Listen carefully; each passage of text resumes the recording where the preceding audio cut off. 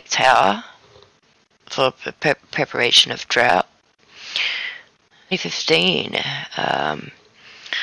through its Vegas tunnel with water, latest milestone towards completing its record-breaking project awarded by Southern Nevada Water Authority.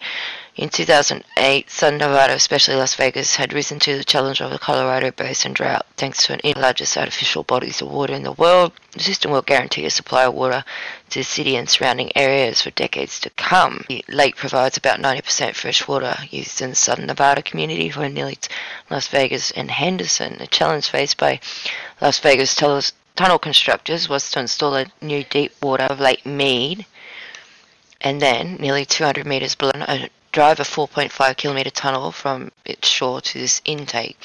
Due to its strategic, will become the primary water supply for the Southern Nevada area and ensure continued declining lake levels. By filling this tunnel will last. Las Vegas tunnel constructors will remove the bulkhead that will connect the existing pumps stations. Once the tunnel is completely full, the bulkhead installation at the bottom of Lake Mead will be removed, allowing the tunnel's engineering world by operating a tunnel boring machine at a hydrostatic pressure of up to 15 bar, requiring several technical innovations to develop on site. Interesting. Did you know about?